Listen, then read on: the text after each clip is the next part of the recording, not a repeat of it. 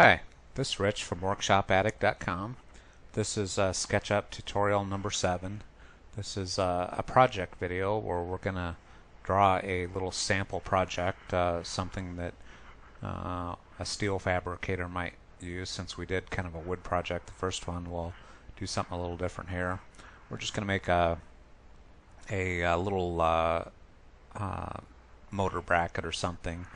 We're going to make it out of 1/4" steel with a back and gusset and some slotted holes, kind of give you an idea how that will work. So we'll go pick our rectangle tool, start here at our origin, start moving the direction we want. We're just going to type 6, 6, and now we've got a 6-inch square. We'll go in and zoom in on that, and I'm going to hit the space bar to hit select, right click it, and I'm going to make it a group. So it's now a group. Double click it so we're in the edit mode. You've got the box around the outside. You can see the dotted box means we're in edit. And I'm going to click here and I'm going to pull 0.25.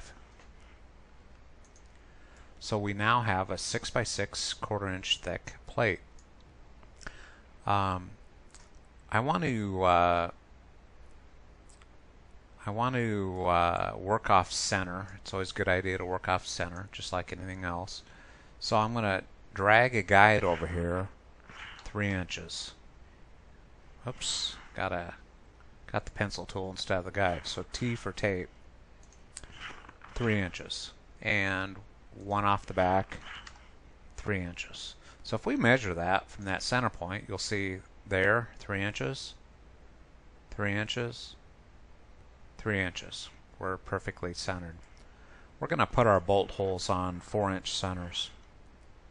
So if I come to this direction, put a guide, and to this direction, and to this direction, to this direction, we now have a 4-inch square that's centered off there. We don't need a ton of adjustments, so we're just going to make 1-inch long slots. So if this is the center line we were working off, let's come back 0.5 this direction and 0.5 this direction. Now we've got a 1-inch slot center to center. Now the thing you need to make sure that you do is you can see this box around the outside of our plate. If you don't see it, like I just double clicked outside of it and it's gone, doesn't mean we're editing that group. So we need to double click that. We need to make sure we're editing that group, because we're going to have slots going through this plate. So we're actually editing the plate. So we need to double click it to get in the edit mode.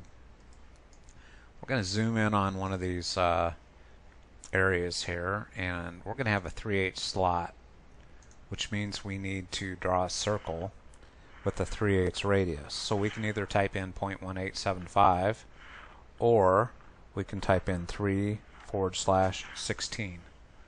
So 3/16 is the radius. That gives us a 3/8 circle.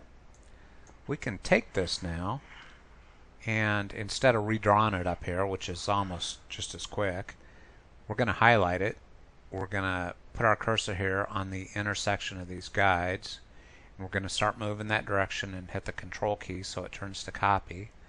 And we're going to go up here and click, and we now have a copy of that circle 1 inch up. We're going to take our line tool and we're going to go down here. We want to make sure, notice how this circle, the resolution isn't great on it. We really don't have it set up where it's high resolution, so there's actually ends to it. We want to make sure that we click on the intersection. Otherwise, when we go to delete it, we're going to end up deleting a whole bunch of different segments. So we go from the intersection of that, zoom out, and go up here, intersection of this. Now we're going to go up here to the top, intersection of this one, down to the intersection there. So now if we take our eraser tool, yeah, we still got to delete segments.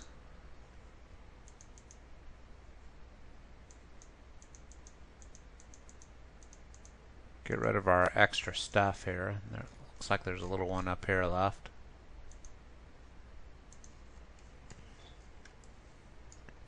Let's highlight this. Yeah, so we're gonna have to go in and get rid of all these segments. I don't know if changing the sides of that circle would have helped that or not.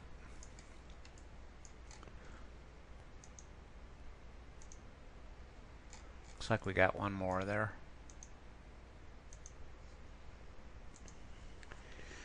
So we've got a 2D slot. What we want to do, instead of redrawing that slot, if we highlight that, M for move, we're going to locate it off of the center. So we want to start at the intersection of this guide, click down there, start to move, and I hit the control key so it changed to copy, and I go up here and I'm going to place it based on that intersection there. Now I want to copy these two, M for move, and hit control to change it to copy, move across, and I'm going to click on this intersection of these guides. So now we've got 4 two-dimensional slots. By hitting the push-pull tool, we can push down, either click on the bottom face here, or as I mentioned earlier, for me it's just easier to type 0.25, push down 0.25, 0.25. I end up with a plate that's got 2 slots in it. Now let's get rid of our guides, getting kind of busy here. We want to radius off these corners a little bit so they're not so sharp. So we're going to take our tape measure tool and we're going to come up here,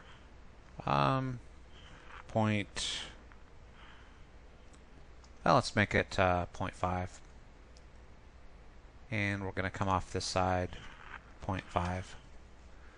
So we now have 2 guides that are ½ inch off each side. So we want to make sure we're in edit mode. Notice we got the box around it. Let's go pick up our arc tool, catch the intersection of this, intersection of that, and pull out. We either need to be on the face or tangent to an edge. Tangent to an edge would be perfect. You're coming tangent off that edge. You could have less of a arc if you wanted it by going further back from that tangent point, but you can't go too far, or notice the arc is outside of the available metal, so we'd have to add metal to do that. So we need to stay inside. Tangent would be ideal. You need to watch it depending on your view. You can also notice you could be pulling your arc straight up, so you need to make sure at minimum you're on the face, you're pulling that arc across the face, or tangent to the edge, which would be ideal for a radius corner. And we're going to click there. If we hit P for push, we can push that away. Okay, need to go to the other corner,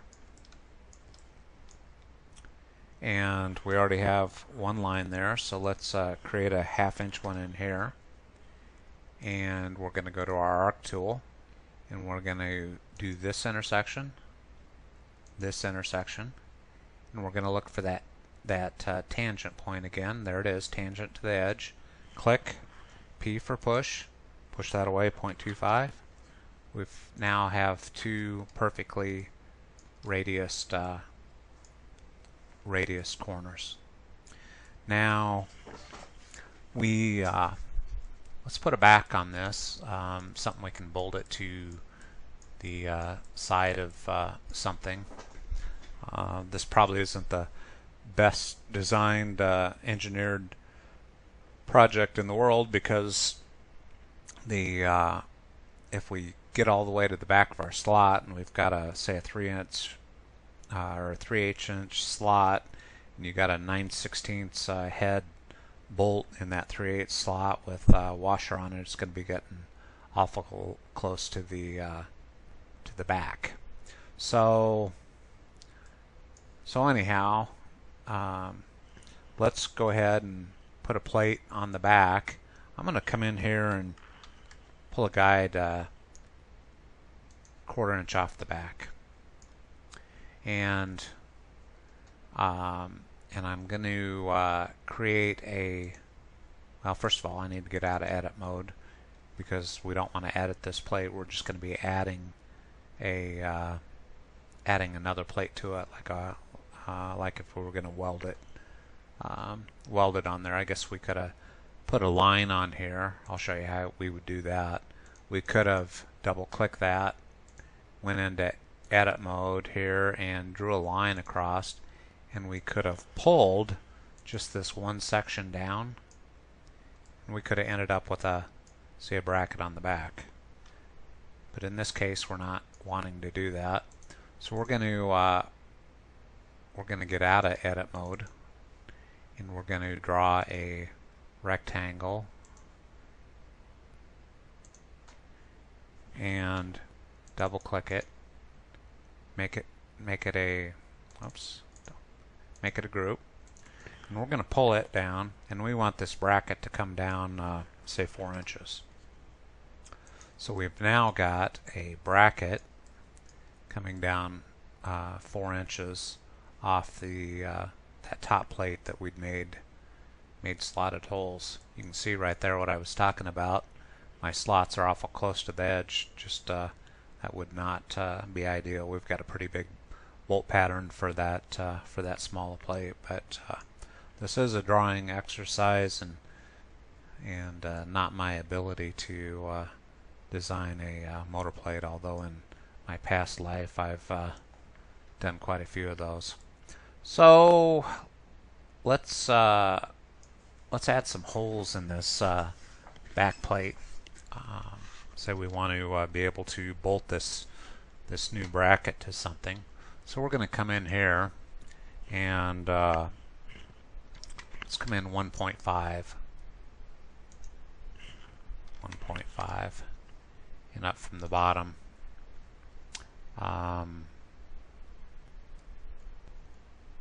And we'll just make it 1 inch. Make it easy. Same thing here. 1 inch down.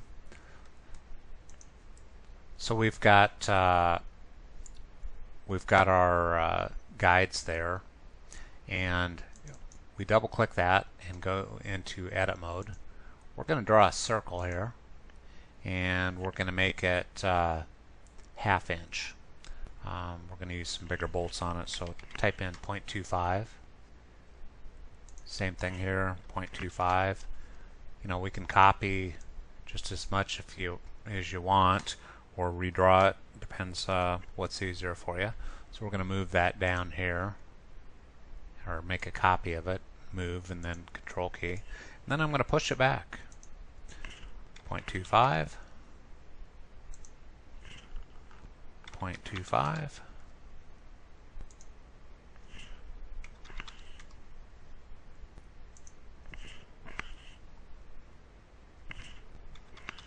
So now we've got 4 holes in this plate. We want to add a couple gussets to it. We don't want our gusset to go all the way to the edge, so we're going to stay back 1/4 inch here. And let's come up and look at the bottom of this.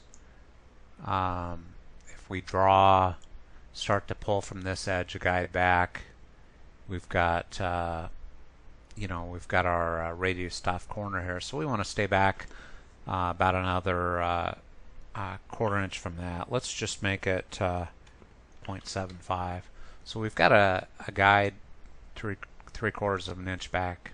So now we're going to go in here and get out of edit mode, and we're going to take our line tool, and we're going to draw from from that guide to this corner, out to this intersection, and back. Now we have a triangle. Let's double click it, make it a group. We're going to pull that. Oops, hit the wrong tool. Pull it. Got to be in the push or in the edit mode. 1/4 inch, 0.25. So we just created a gusset that's 1/4 inch thick. Let's make a copy of that. So we're going to move that. Hit Control so it changes to copy. Come across here, and I'm going to click and position it in that corner. Got a zillion guides in there. Let's delete all our guides, and we're going to turn on the material window, and we're going to pick some steel. I'm going to click there, and here, and here, and here. And now we have a little motor bracket. Got some slots in it. As I said, it's not ideal. I probably should have left myself a little more room there, but you get the idea. So anyhow, that takes care of our second project. Hopefully you'll be able to draw along with this. Stop the video and try it, and then go on to the next section and try it. And if you got any questions, post it here on the forum, and we'll be happy to answer.